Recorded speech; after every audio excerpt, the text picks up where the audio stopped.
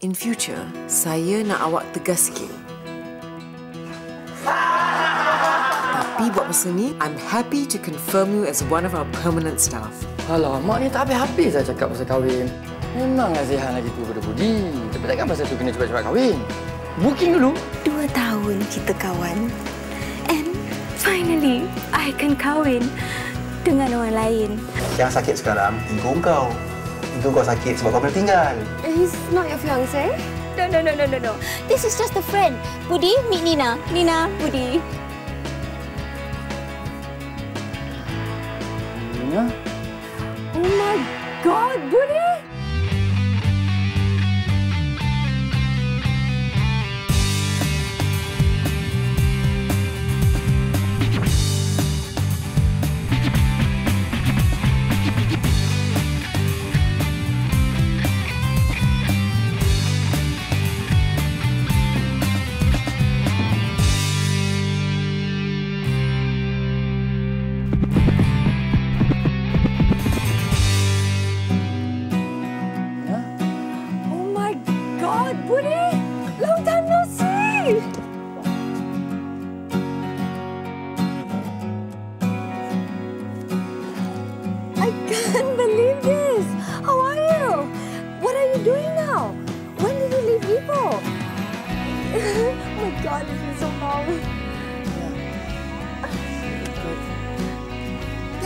You too.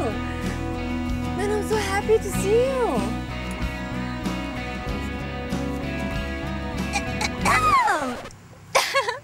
Can we get going? It's just so hot and sweaty out here, you know? Of course. I'm sorry, it's been so long since I last saw him. Budi, we really have to catch up, okay? Sure. Thanks. It's so good to see you again. It's good to see you too. Look! There's my fiancé. Budi, you must stay and meet my fiancé, okay? No, it's okay. I better go. Bye, Zihan. Oh! Bye, Nina. Bye. Call me.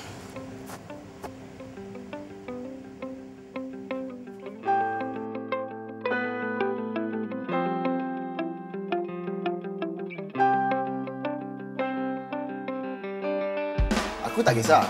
Janji kau bayar sewa on time. Itu tak ada hal lah. Barang aku tip-top lah. Aku punya bisnes pun tak putus. Kalau kau nak advance untuk sewa 3 bulan pun aku boleh bagi lah hari ni. Ha, Budi, timing kau cantik. Kenalkan housemate baru kita. Ha, boy, kenalkan ni Budi. Apa khabar? Baik, Kit. Tolong buka dapur jap. Tolong apa? Tolong je lah. Sekejap.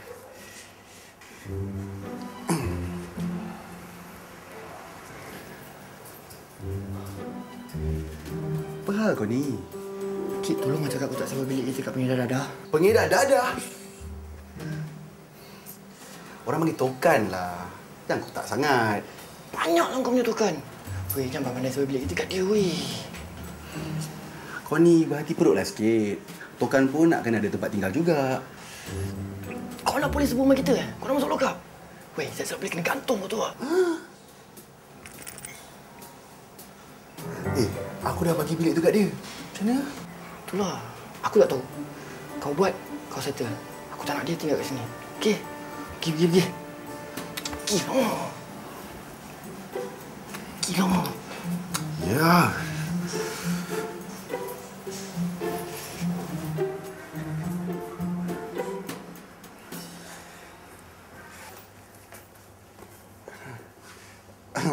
Sorry lah bro, sebenarnya bilik tu dah ada orang lah. Korang tak nak sewakan kat aku lah. Bukan macam tu. Tak, si Budi ni adik dia nak datang kat KL nak kerja. So, faham-faham je lah. Aku faham. Apa-apa pun, kita kena pentingkan saudara kita dulu. Keluarga kita. Aku pun nak keluar pada rumah mak saudara aku pun pasal ni lah. Takut anak buah aku terjumpa, tertelan ke, ajakkan kawan dia makan ke. Siapa yang susah?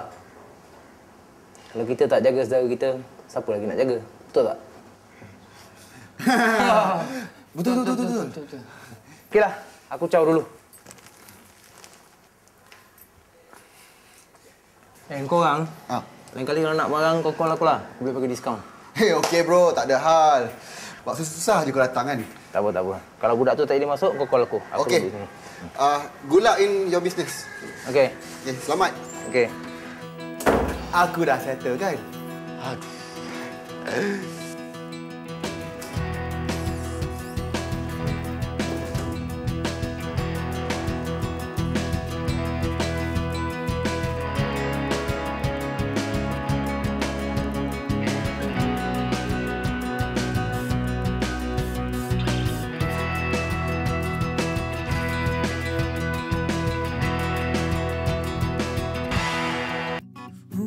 Tiba-tiba, tak disangka-sangka, Anne muncul balik dalam hidup aku. Don't freak out, but I think I'm in love with you.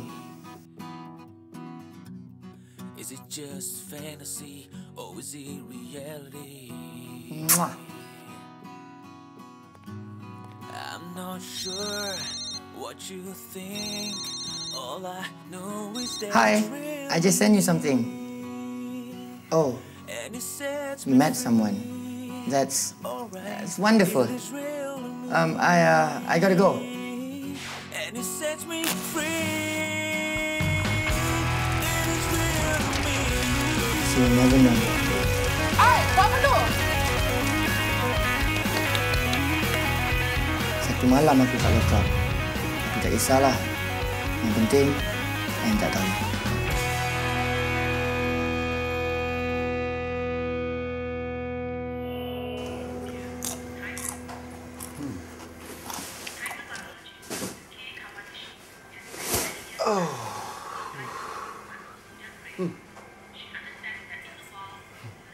So, macam mana?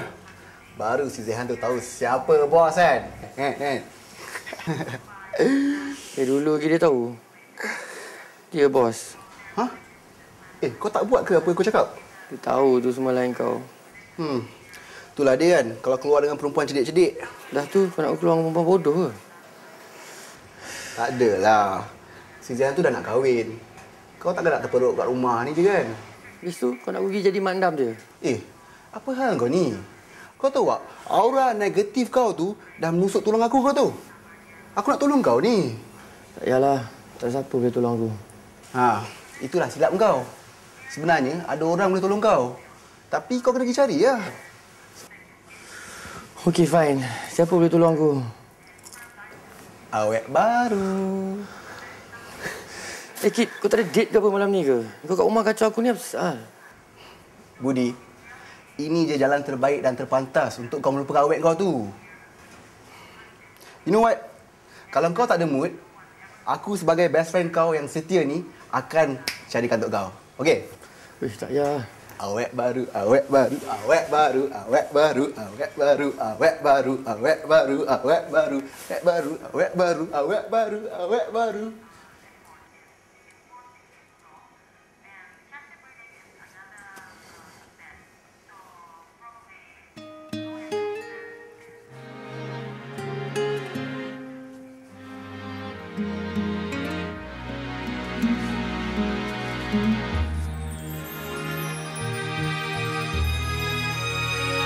Ketika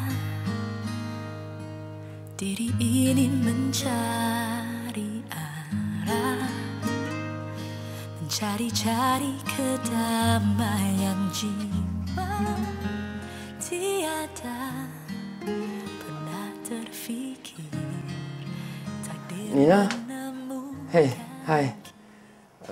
It's Budi.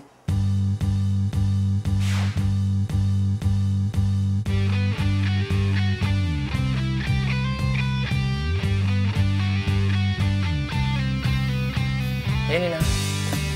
Nina, hey. Hey Nina.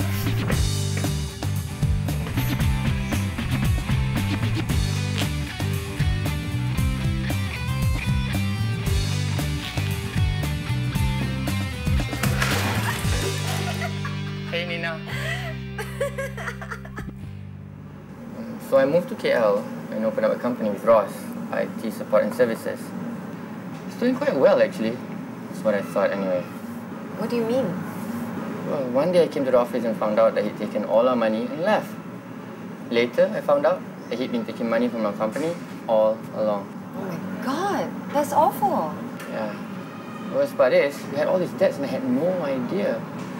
I mean, I never checked the account books because I trusted him so much. So, who's left to pay the debts? Me lah. The sucker. And you couldn't find Ross at all? He disappeared.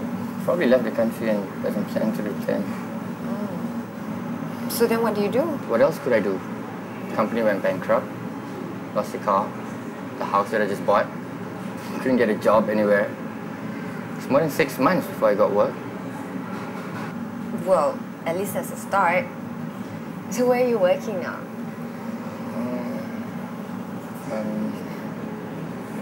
In a tuition center. You're a teacher? Don't laugh. I'm not laughing. I think it's really cool. Yeah, right. Really? I remember I had this huge crush on our Form 5 physics tuition teacher.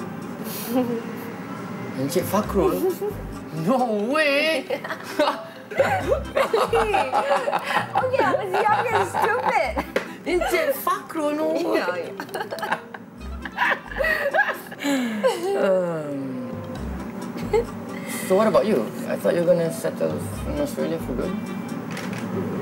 Yeah, I thought so too. But things change, right?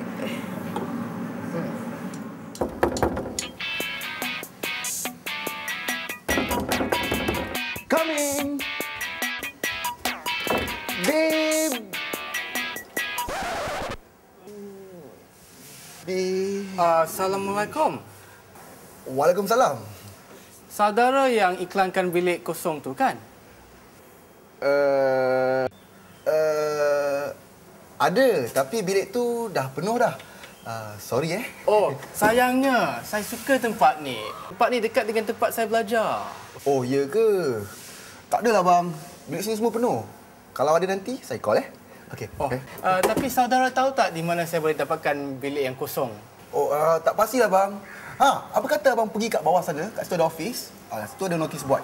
Pergi cek situ Oh. Okey, bye. Oh, notice board tu kat mana? Tingkat berapa? Oh, ground floor. Oh, ground floor. Sorry lah, saya ni busy sikit. Oh, maaf kerana mengganggu. Assalamualaikum. Tak apa. Assalamualaikum. Baby, are you ready? Oops, kacau ke? No.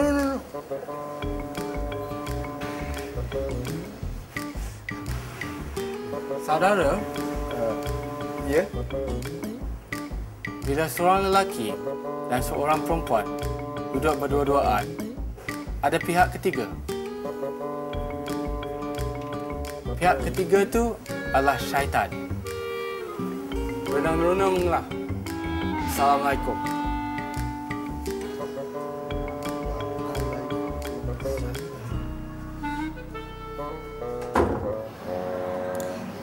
After graduating, I worked in advertising, just like my dad wanted. He got me a job in one of the top agencies in Melbourne. Only the best for his little girl, right? So your dad moved to Australia too? No, he's still here. My stepmom, they want to move. Oh.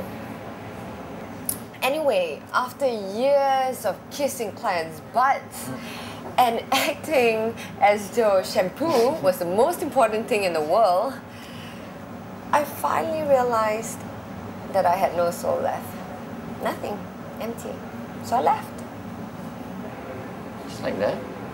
Yep. And now I'm a photographer, just like I always wanted.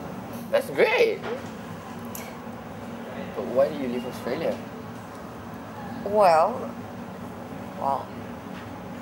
my dad is not getting any younger and his heart is not so strong, so... Sorry to hear that. But I like your dad though. He was always nice to me. Yeah, he liked you more than he liked me. You were always such a good kid. You mean a total nerd, right?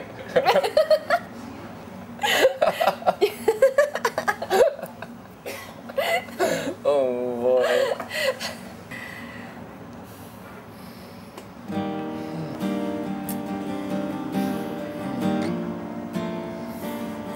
I'm so glad to see you again. We were like best friends. Why didn't we keep in touch? Excuse me, ada orang hantar ni.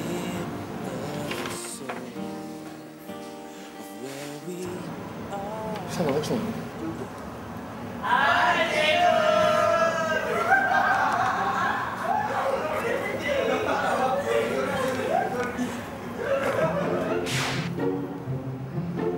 So, Miss Nina, how long have you been dating Cikgu Budi? We're not dating actually. And you can call me Nina. Alah, don't be shy lah, Nina. We saw you holding hands just now, Okay, we gotta go. I'll see all you in class, okay? Alah, cikgu. Janganlah maju. Air pun tak habis lagi. Awak je lah ambilkan air ni. Kami lah. Okay, it's nice to meet you guys. See you. Bye.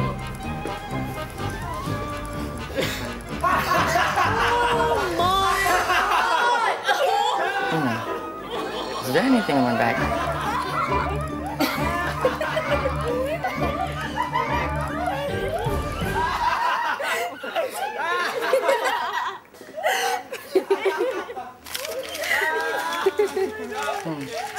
Come on, I'll buy you an ice cream, okay? So are you working freelance or for someone? Freelance. Now I'm taking whatever jobs I can. Saving money so I can open my studio. Great. And I'm working on my first exhibition. Wow, really? Yep. So I'm looking for a place where I can turn into a dark room, workspace kind of thing, you know? There's no space at home. I prefer not to work at home, you know what I mean? My dad wasn't exactly too happy when I quit my job. Oh, right. Hey, you know what? It's an empty room in my apartment. Why don't you take a look at it? Seriously? That'd be awesome! Sure, we can go now if you like. Well, it's just a simple place. Basically, you got the kitchen's right here, everything that you need. That's my room. This is the toilet. Okay. Ini bilik hantu. Don't worry about that. And this is it. Wow! What do you think? I think it's perfect. How much is the rent? Oh, no, don't worry about it. Okay, why don't you save your money for your studio? Budi, if you don't let me pay, I'm not going to take it. Okay. 100 ringgit. 200 or no deal? 150? Deal. Budi! Oi, Budi! Aku kat sini. Budi, kau takkan percaya mamak datang bilik Nina, meet my housemate Kit. Kit, an old school friend from Ipoh, Nina. Hello. Hi. I guess I'm your new flatmate. Oh, really?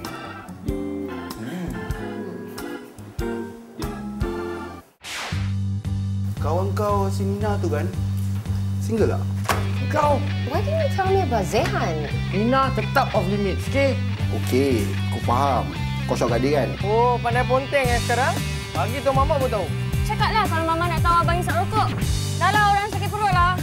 Elah, sakit perut ke sakit hati? I have the best revenge plan. A hot, sexy, smoking you girlfriend, ha? I kerja untuk majalah. I lukis komik. Aku rasa dia tak pernah keluar dari sini. Ceritakan padaku masalahmu, ceritakan padaku satu persatu. Karena ku ingin tahu masalahmu, tapi pastikan katamu